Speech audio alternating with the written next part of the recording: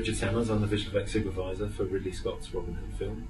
We created over 570 shots for the film, which mainly consisted of crowd work, battle enhancements, including generation of arrows, digital environments. The biggest part of our work was creating the French Armada and the battle that follows. The team here consisted of digital effects supervisor Jessica Norman and CG supervisor Max Wood, and we together supervised a team of over 150 digital artists. One of the main challenges we had on the project was the creation of the French Armada that invades the south coast of England and the battle with the English army that follows afterwards. We had to do quite a bit of work to create an environment that surrounded the beach location that we shot at in South Wales, but there are no cliffs there, so that was one of our main environment processes that we had to go through, was to create cliffs that surrounded the location.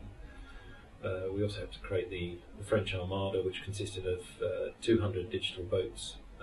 The production were able to provide 8 practical boats, 4 landing craft and 4 rowboats, and we used our digital boats to augment that considerably, and obviously wider shots and enhance slightly in some of the tighter shots. Ridley's shooting style tended to be centred around sort of using lots of cameras. We had kind of up to 10 cameras running on any one setup, and including an aerial unit filming from a helicopter. So the days when we had up to sort of 500 extras performing on the beach along with all the boats, it seemed like it would work pretty well for a lot of shots, but with that many cameras filming it often spread them very thin, and we were having to do quite a lot of crowd additions. I'm Max Wood. I was CG supervisor on Robin Hood. One of the big challenges of shooting on the beach in Wales was the fact that it was a mile long and half-mile deep. We had to survey the whole area. We tried to do this with LiDAR, but we could only get a small section due to the fact that the tide would come in so quickly. So we LiDAR'd the section around the sand dunes and roughly about 20 to 30 feet into the beach as well.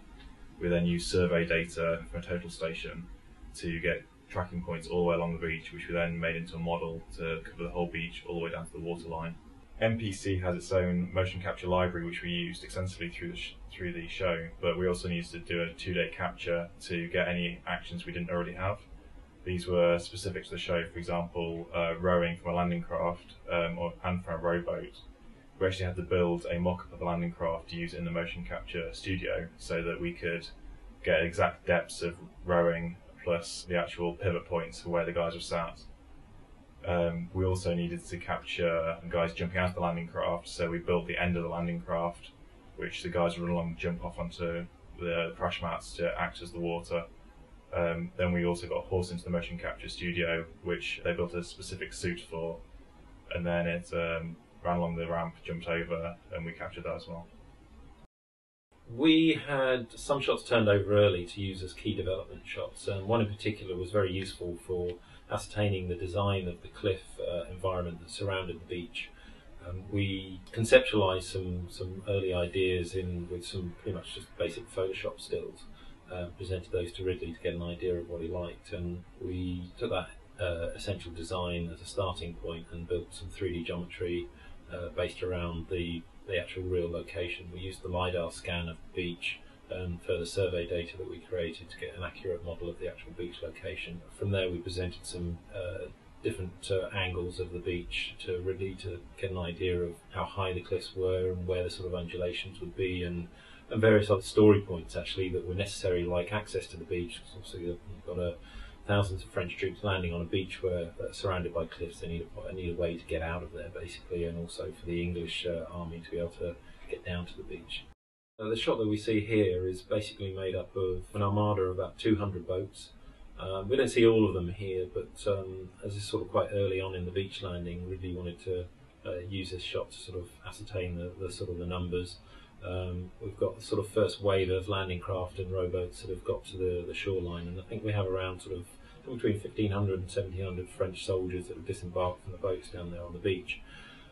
For all of the boats and the disembarking soldiers and horses, we needed to create water interactions for all of their motions. So the effects department set about creating a sort of a library of flowline simulated water splashes that we were able to essentially stick to any of our Alice crowd agents. So as soon as they got out of a landing craft and came in contact with water, it would generate a splash, and it would just call up a library of different varied splash elements that would basically just get generated or rendered at render time in the right places.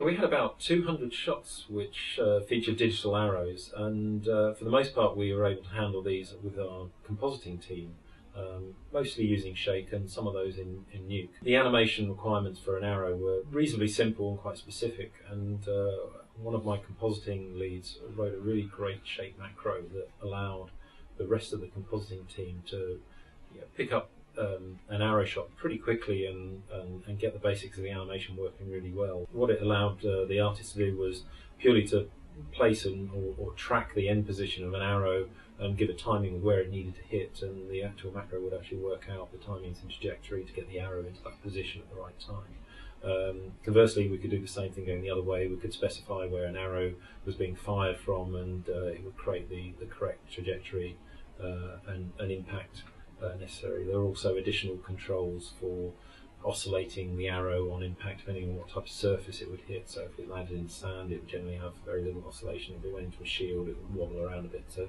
all of those factors could be incorporated into this macro that we wrote.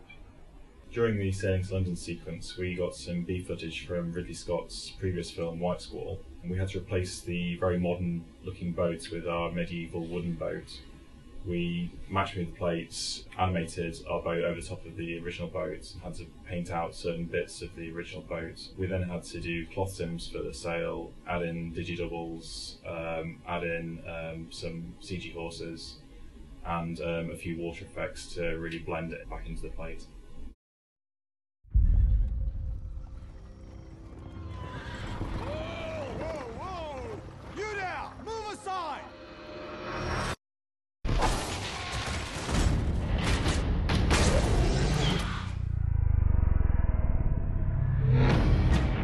I see trouble coming. The Crusader has returned.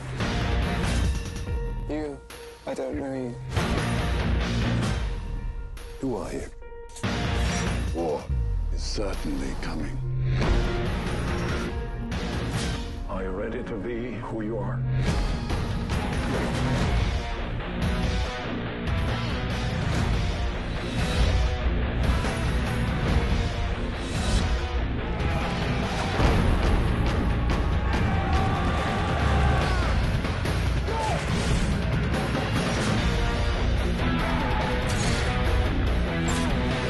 I declare him an outlaw!